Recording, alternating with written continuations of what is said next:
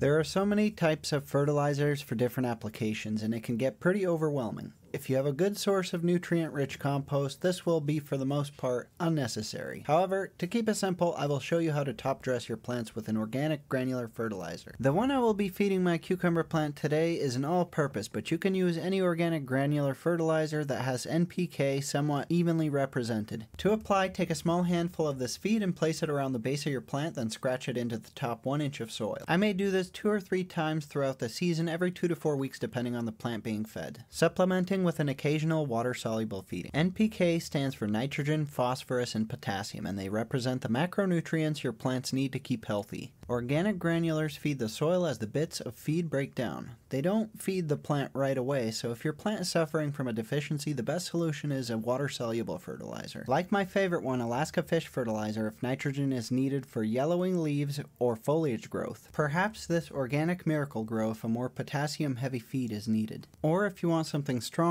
and are not squeamish about going synthetic, Jack's 20-20-20 is a heavy hitter, just be careful not to overdo it. And of course, I need to give an honorable mention to bone meal for phosphorus and calcium, and blood meal for nitrogen, which is always a good place to start when preparing a new bed, ideally a month before planting out. I really hope that helps some of you out there. Have a nice day.